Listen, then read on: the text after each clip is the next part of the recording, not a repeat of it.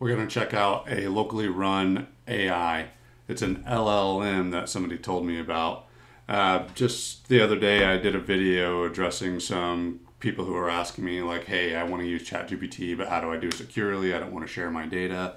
And in that video, I told them that if you truly wanted to be secure, you needed to run one of these locally. The problem was that a lot of them were difficult to run, and somebody reached out to me and said, hey, this is an easy way to get it installed. So it turns out that somebody took up the mantle and created a Flatpak that allows you to use multiple different AI models that are all open source. So there's models that are by Microsoft, there's ones that are by Google, there's ones that are by Meta, of course.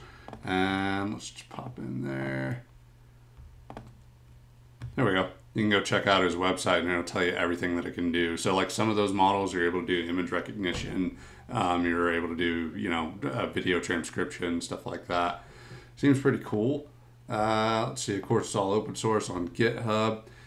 Flatpak, by the way, is a way that you can install applications on a Linux distribution, and they're containerized, so the application that's installed on your computer can't talk to any of the other applications that are on your computer unless you explicitly tell it that it's allowed to.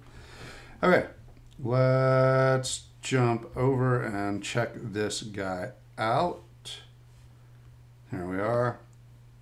Okay, so I asked ChatGPT to come up with some generic prompts that I could use to test this thing out. And I only downloaded one model so far, which was Llama 3.2. That's by Meta. And I asked it some basic questions. I asked it to make a simple Python script, and it was able to generate it. Something that I noticed, though, is that it was a little slow. And I've also had this crash on me a few times while using it. Let's see. Other things that I noticed is that it didn't save some of the responses that it gave for Llama. And right now in the background, I am downloading another model that is made by Alibaba that is specific to coding. So let's go check out their website. Just clicked on the Alibaba one. I'm downloading the 32B, which is a 20 gigabyte file size. Okay, we'll click on their website. It opened.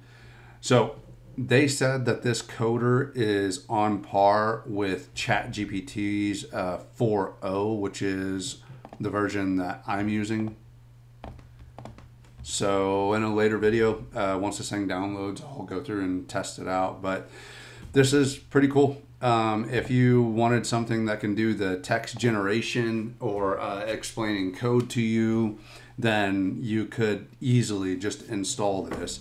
Go to flathub.org as long as you're on a Linux distribution and click on install, and then click on the thing that downloads. It'll open up your package manager, your app store, and it'll take you directly to it so that you can install it and try it out for yourself. Yeah. Hey, let me know in the comments what you think of this thing. I want to really give it a deep go through and play around with it as much as possible.